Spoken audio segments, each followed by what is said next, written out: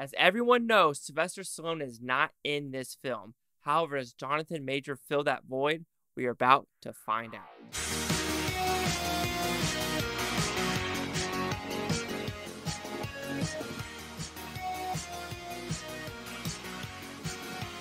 Chase Lackey here with the Blue Futon reviewing Creed 3. What's it about? Very simple premise. This takes 3 years after Creed 2. He's retired. He is done with boxing world. Now he's kind of taking care of his father's gym, and he's living the great life with his wife, with his daughter. Sylvester Stallone, like I said, not in the picture. But all of a sudden, someone comes from his past, Diamond Dame, and he is pissed. You can say he's pissed, but let's just say after 18 years being in prison, he wants the title belt because when they were younger, he had golden gloves. He was like the best in the LA region. Now we have brotherly love. That's not love anymore. It's hatred. And they are battling for LA. So, did I like this film? It was a pretty good sports movie. When looking at this, Creed 2 and Creed 3, I think I would put it maybe above Creed 2. But to me, Creed 2 and Creed 3 are pretty identical when I come to watching. And if I want to watch them again, I don't think Creed, the first one, it doesn't compare whatsoever. But let's talk about the positives of this film. With Michael B. Jordan behind the camera for the first time, I think he does a fantastic job. He truly does. You just tell there is competency behind the camera. And I give him applause for that, for being his first film. And probably a decent budget for this being his first time. Which I truly would trust him because he was in the filmmaking process of the first and second Creed with Stallone, with Ryan Coogler, with Capel Jr., if I'm saying his name right, for the second movie. So I have no issues with how it is filmed. Maybe a little bit with the anime inspiration, especially with the first fight as well as the last fight. The slow motion just felt out of place for all the other Rocky and Creed movies, but we can go into the negatives for that. Of course, you have Michael B. Jordan, Jonathan Majors, Tessa Thompson. Everyone in this movie does a fine job with what they're given. They're big motherfuckers. Let's put it that way. And another thing is, like, when I see Jonathan Majors go head to toe with Michael B. Jordan, maybe I don't know a lot about boxing, but my God, I think that force behind Jonathan Majors would be like, I don't know if Michael B. Jordan stands a chance. But that is just me knowing diddly shiznit about boxing. But I think the setting, the locations, and what they're doing, just the aesthetics of the movie does work. And yes, can you say it's formulaic? Absolutely. But with a boxing movie like this, of course you have like other ones like Raging Bull, Southpaw. I don't find any issues with this sports movie and how it is told, even though it is very formulaic. So let's go to the negatives of the film. Even though I think this negative is going to be very much a personal preference for what you want in a boxing movie.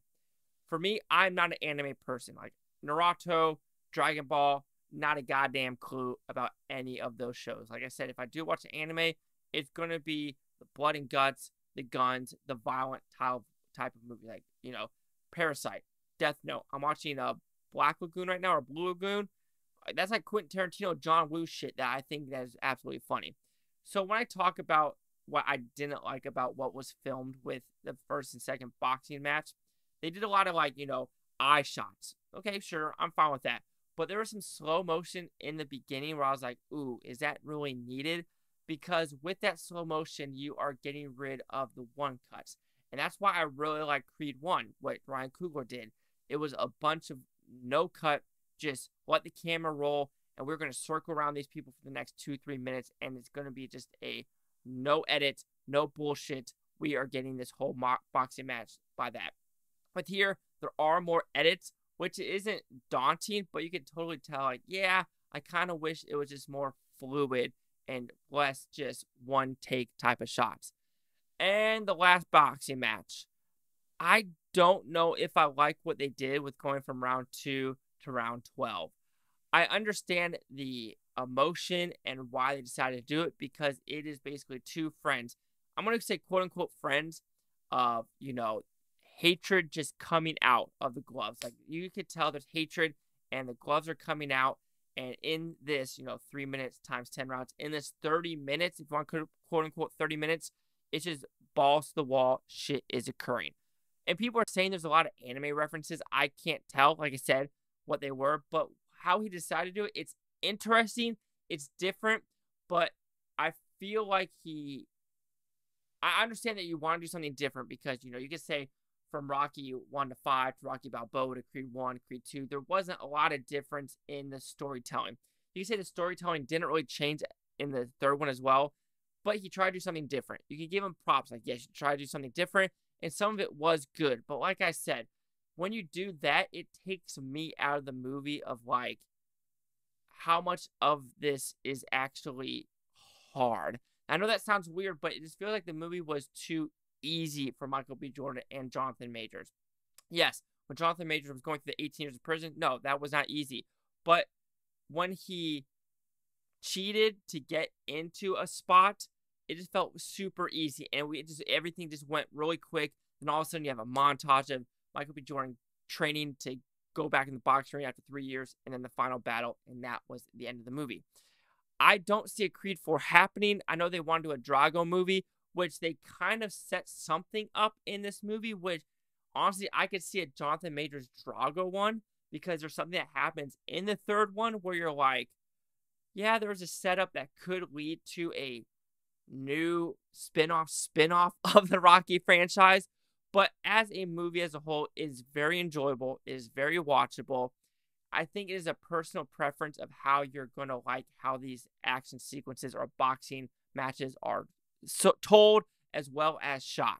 But I can't complain. The 2 hours went by pretty quick, and even though it's formulaic, you could still enjoy yourself without Sylvester Stallone, which you could kind of feel that would be a good scene for him, or that would be a good scene, but he wasn't coming back. So Creed 3 will receive a 3.5 out of 5 Futons, which equals at 70%.